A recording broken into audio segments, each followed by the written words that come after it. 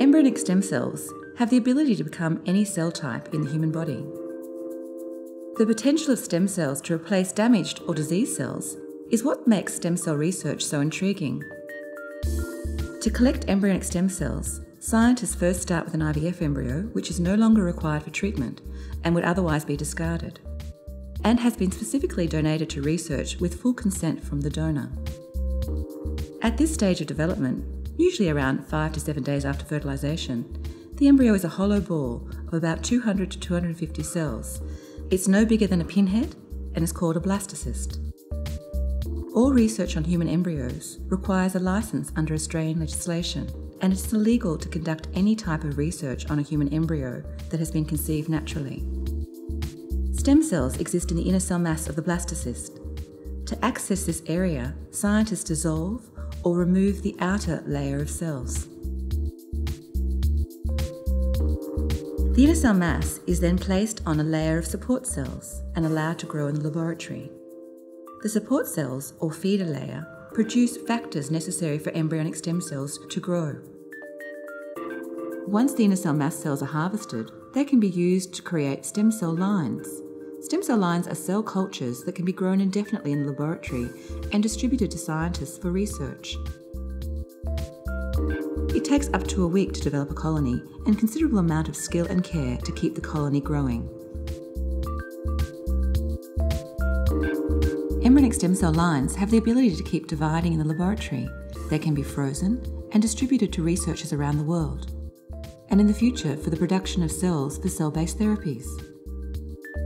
The ability of embryonic stem cell lines to keep dividing is why they are often given the term immortal. This is the most unique characteristic of embryonic stem cells. Another unique characteristic of embryonic stem cells is their ability to become any cell type of the body, a process known as differentiation. To understand this further, we can see an embryonic stem cell colony under the microscope growing over a 5-day period. In this small amount of time, the colony can increase from approximately 100 stem cells to over 5,000 cells. Every single one of these colonies is then manually sliced up and simply placed on another feeder layer to allow it to grow, like taking a cutting from a plant. The middle growth button is first removed, and then the rest of the colony is delicately divided up and lifted onto another feeder layer. Over time, this means that a huge number of stem cells can be cultivated and used in research.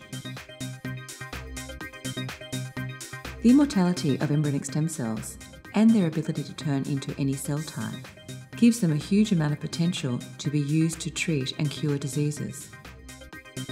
In comparison, adult stem cells have a more limited capacity to divide and are more restricted in their growth. They are fewer in number and harder to isolate and identify at this stage. The current hurdles faced by researchers using embryonic stem cells relate to concerns regarding the stability of embryonic stem cells and also the ability to create pure populations of cells.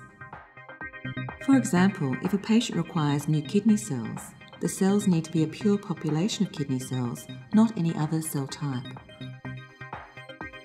However, with every new advance in stem cell research, the ability of organisations like the Australian Stem Cell Centre to improve the lives of people suffering from disease and injury becomes closer every day.